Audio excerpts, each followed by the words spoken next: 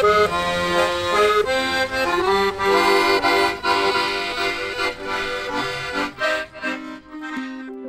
we're here in Albania working in 2 different universities on creating short films for the upcoming Balkan Food and Film Festival with the USAID funded Justice for All project.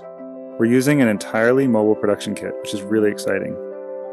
Over the next few weeks, we're going to be producing several films, and we're working on everything from storytelling to filming technique and even editing. During the school, I have learned too much in theory, and everything I have learned, I am practicing this project, and it's so helpful for me. This is not about just filming the students. This is about giving them the tools to create their own stories with their own ideas and their own voices.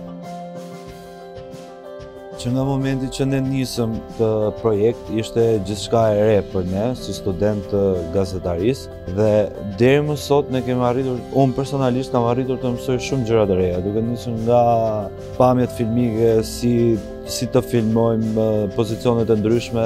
We create a mobile kit using smartphones, microphones, gimbals, and professional apps to help students create high-quality film that will be used for Balkan Food and Film Festivals. We want to know what justice means to them here in Albania, and we are so excited to see what they are going to produce.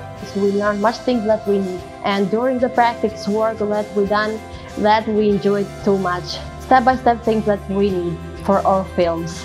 My favorite thing about this whole project is the creativity that the students bring to filmmaking.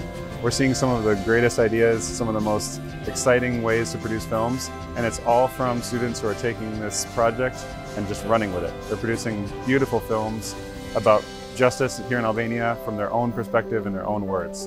And at the same time, as part of the USAID-funded Justice for All project, improving the quality of journalistic reporting in Albania with new digital reporting techniques.